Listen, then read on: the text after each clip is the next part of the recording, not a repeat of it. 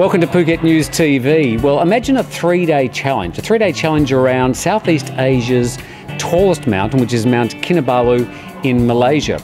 And the challenge was to make your way around it, and these two gentlemen did it. Why did they do it, and what was it all about? We'll find out right after this. Wow, look at this. It is absolutely beautiful. We're surrounded by water, so teach kids the most important survival skill for their confidence and for their safety. Manta Kids is the swimming academy for babies and toddlers from 4 months to 6 years, and Manta Kids is the first Thailand registered school with Swim Australia. All the levels and all the skills your children will learn, the vital survival skills to be safe and enjoy their time around the water. Manta Kids, centrally located at Dara Hotel. Facebook.com/Manta Kids Phuket. Book now for a free trial class. Thanks for joining us on Phuket News TV. We've got Nico and we've got Joseph here. And, well, you know Nico, of course, from Fat Mango, who are doing great stories for Phuket News TV. But did you know that Nico also has a father? Joe, what was this whole thing about? Well, it started off between Nico and me. Nico is a bit lazy sometimes. Yeah. So... Give us the goss.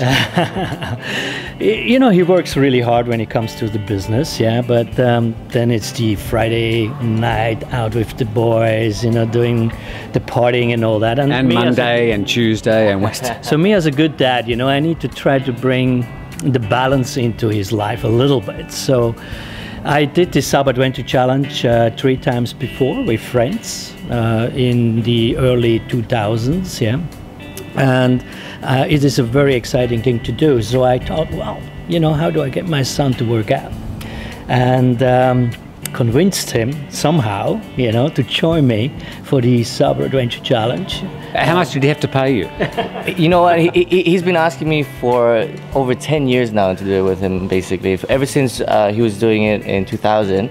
He's always like, one day, Nico, we're gonna do it together, you know. And I was always kind of in my mind, I was like, nah, it's a bit much, you know. But this year I did it, and I gotta say, it was actually a really, really great experience. I was so surprised about how rewarding the whole experience was when it was done. Hey, what is up, people? We've just arrived in Kota Kinabalu, and it is freaking hot in here. Malaysia, more specifically Kota Kinabalu, located in the north of Borneo, is a somewhat untouched rainforest paradise. So tell us a little bit about Sabah and a bit about the area around Mount Kinabalu. Describe the topography that you had to make your way over. Well, Sabah is in Borneo, so it's on the way to Indonesia, around that area, and the climate is quite similar to Phuket. Actually, I didn't feel any difference to Phuket at all. Same humidity, same temperature, everything. So I think we acclimatized pretty easily while we were there. And I did all my training in Phuket, so actually that was really convenient. Well, tell us about the training. How did you get ready for this, and how tough was it? Well, it's pretty tough. Now, for me, the thing, of course, it took me a long time to convince these guys. So we started with the training very, very late, yeah? Plus, for me, the first quarter of the year is a lot of traveling for business. So I had to do my training in Switzerland, you know, between business calls, trade shows. Well, and Switzerland has got exactly the same climate. Yeah, it's a little colder, and I actually had to do my training in snow, but the altitude training was good, yeah, so it was high up. How high is the area you were walking and running?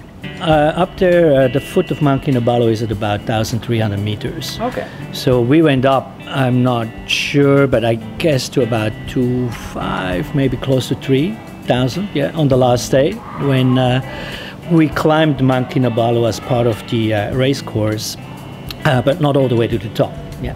How tough is the 3-day challenge? The first day for me was a real challenge. Yeah, I wasn't really too fit. I didn't have enough training, not well prepared, and we were on our feet and on the bike for a full 9 hours plus. There is no break. You feed yourself with power gels and Mars bars. Well, not even. You don't have time for that. You know, it's power gels. Just squeeze those things. You know, and then the electrolytes with all the gear. You know, it's important that your gear is adequate for what you want to do. Yeah. Is it a race? It's a race. Absolutely. Yeah. So there is 2 ways to enter the race. Either as a team, like what we did, the challenge, the Saba Adventure Challenge, as adventure category. So for us, it was a father and son team. From what I recall, there were about 30 teams to start. Of the 30, I think almost half of them did not complete for equipment failure and some exhaustion. So there was some accidents as well, small ones, not big ones. Yeah, and yeah, we finished. We didn't win, but we finished. Yeah. Now, if it wasn't bad enough to actually have to go through this 3-day physical challenge, you actually made a video at the same time. How on earth did you achieve that? Well, you know, with Fat Mango, everything that I do, I motivate myself because of the video. So when he first asked me about it, I was a little bit on the rocks about it. I was like, not sure if I wanted to do it. Wow. Oh, wow. And I bent the handlebars too. Oh. Whew, I was freaking out for a second there. Holy. I almost crashed it just now because I had something on my mind. And what I had on my mind was that I was eating that biscuit earlier. And I think I left the wrapper on the floor. But then I convinced myself and I was like, you know what, at the end of the day, I'll have a final product with, you know, this video that we have now on our channel. And I'm really happy with it, you know, and this is something that really motivates me to do things and gets me out of my comfort zone, so I'm really happy. So this wasn't a big shoulder-mounted sort of TV camera. What did you take for cameras? Just GoPros. So I had 2 GoPros, one mounted on the bicycle and one on the helmet. And they both survived? Yeah, definitely. They're really resilient, those things. Yeah. Well, you both did the challenge. You both arrived. What was the most important thing for you first, Joe, that you got from the 3-day challenge? The time with my son. Absolutely. I mean, that was really what it was all about. It's father and son bonding, you know, which I think was superb, you know. And coming through the finish line, having done it, having finished, you know, together, well, that you don't even remember the hard time that you had. You're at the race, you know, it's all gone. Right of reply, what did you get out of it? Well, apart from the video, no, of course, It's all about the video. No, I mean, it was so surprising how rewarding it was. The feeling that going through that finish line at the end, and you know, giving my dad a hug at the end. It's just, it's out of this world. Like it's unexplainable. I never really thought that I would feel like that at the end, you know. You give him a hug every night if you want.